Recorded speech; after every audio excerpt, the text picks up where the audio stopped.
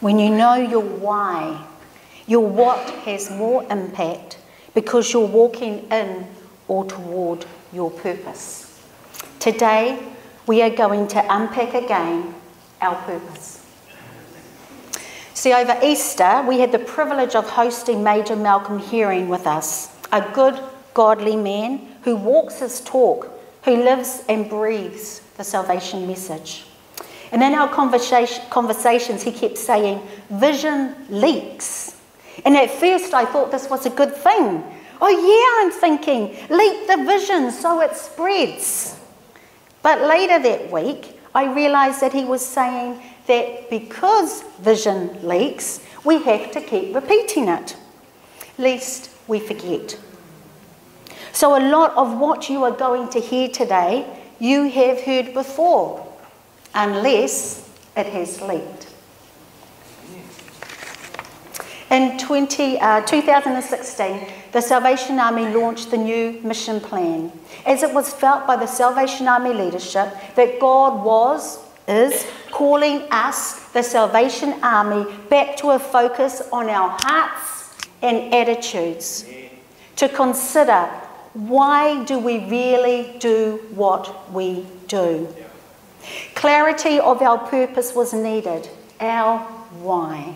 Because as we saw in the clip earlier, when we know our why, our what has more impact. Impact on us and those around us, because we are walking in or toward our purpose. Our purpose needs to be voiced regularly because vision leaks. In summarising the life of Jesus, John writes that his gospel was written that you may believe that Jesus is the Messiah, the Son of God, and that by believing you may have life in his name. This is our why. We want people to have this full and forever life that comes through a relationship with Jesus. One of the ways Jesus describes his mission was to bring life. For example, in John 10:10, Jesus is recorded as saying, I have come that they may have life and have it to the full. But what is this life? Te ope whakaora is Māori for the Salvation Army. Te ope means the group, ora, the life. Prefix to some nouns, whakaora, now becomes a verb, an action word, to bring or to do life. So, te ope whakaora means the group, or in our case, the army that brings life.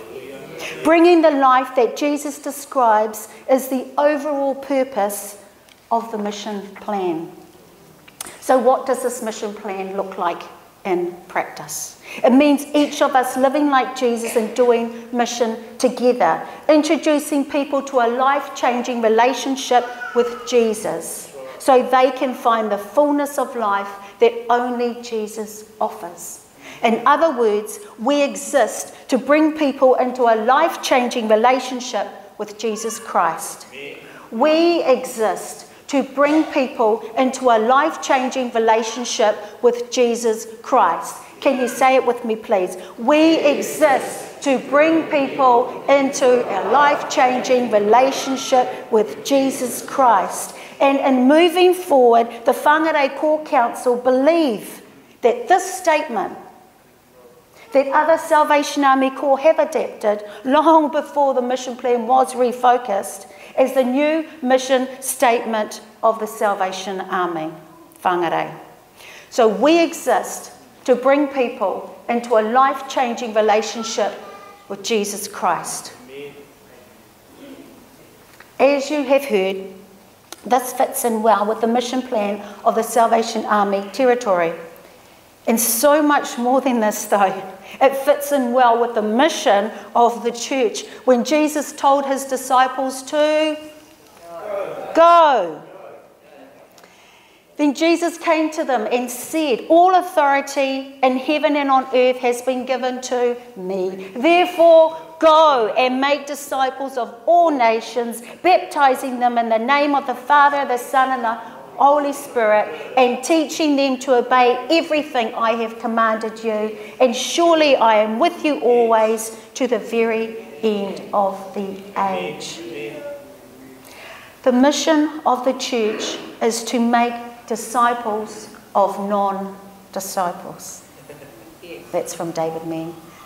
The mission of the church is to make disciples of non-disciples. That's why we exist. We exist to bring people into a life-changing relationship with Jesus Christ. So practically that means we all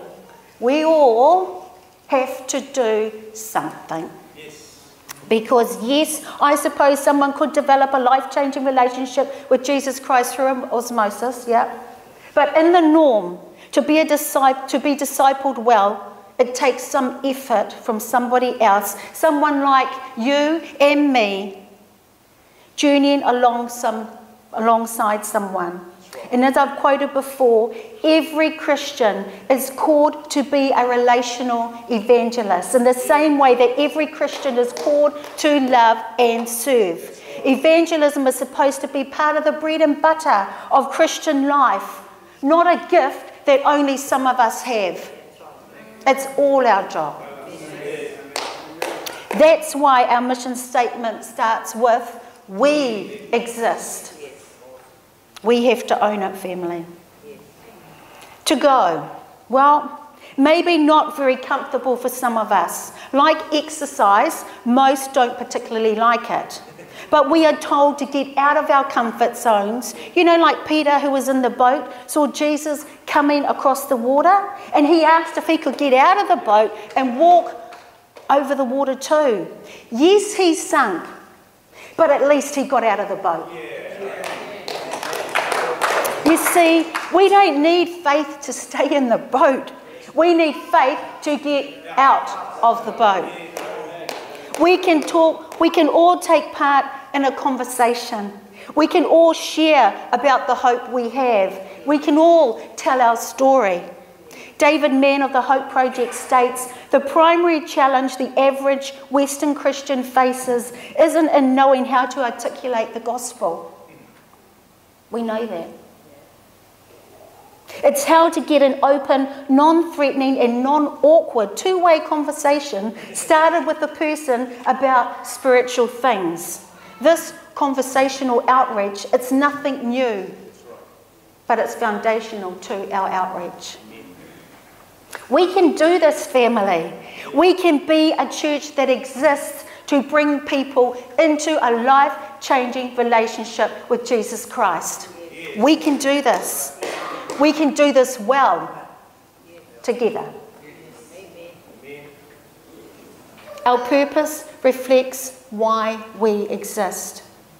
Our values, of which there are 7, and I haven't covered these this morning, but we have covered them before, but they are in here. Sorry. There's a few of them available on the table out the front.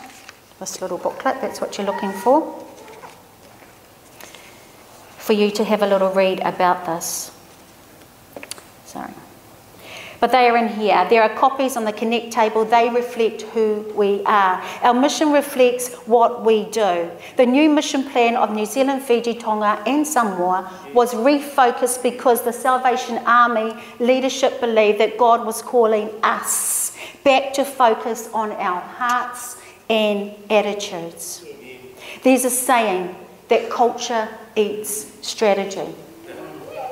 In other words, even with the best plans in the world, people's hearts and attitudes determine what is achieved. Now, I have quoted from a book which I've revisited by David Mann this morning. He's one of the people responsible for those little books you get in your letterbox around Easter time. He talks of the discouragement so many churches have in their evangelism efforts. He feels as though churches are putting evangelism into the too hard basket. This discouragement, he says, results from a lack of faith and vision. It comes about when we let our disappointment sink to our hearts and affect what we believe is possible. And of this, he says, is a sin. Discouragement is a sin.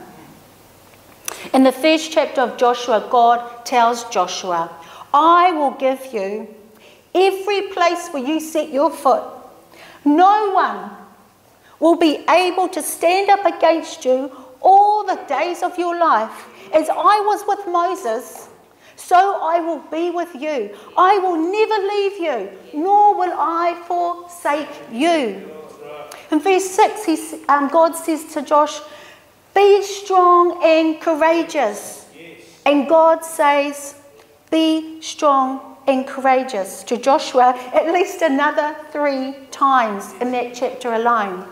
Be strong and courageous.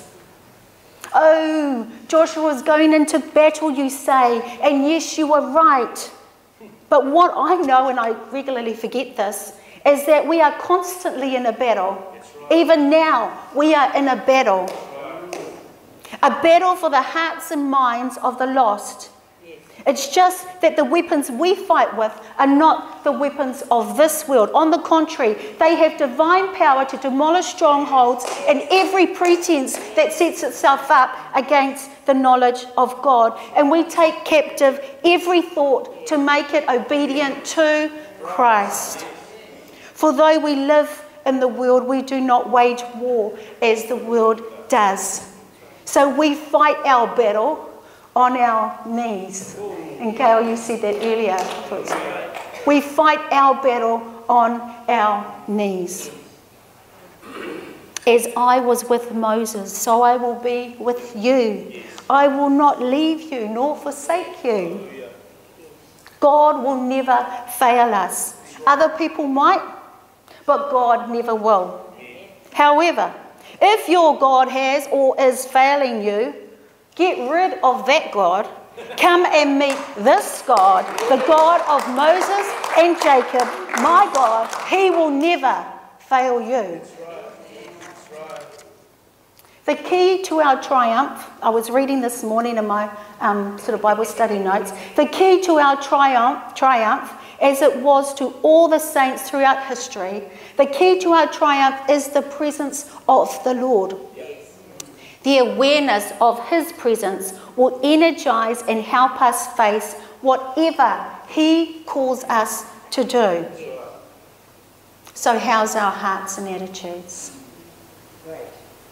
Amen. God told Joshua more than once, be strong and courageous.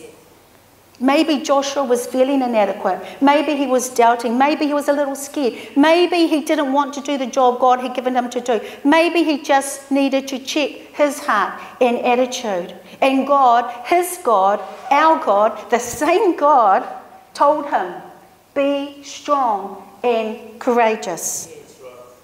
To do this, we need to do our part. We need to be battling on our knees for the hearts and minds of those who are lost. So like us, they can be in a life-changing relationship with Jesus Christ. We need to be hearing God's word. That's one reason we are here today. We need to be reading God's word. We need to be studying God's word. Praise God for life groups, eh? Yeah? Hallelujah. We need to be memorizing God's word. We need to be meditating on God's word. If we want to be more than a bless me club, okay, we want to be more than that. If we want to be all that God has called us to be, if we want to be able to bring people into a life-changing relationship with Jesus Christ, we have to be willing to do our part. How's our hearts and attitudes?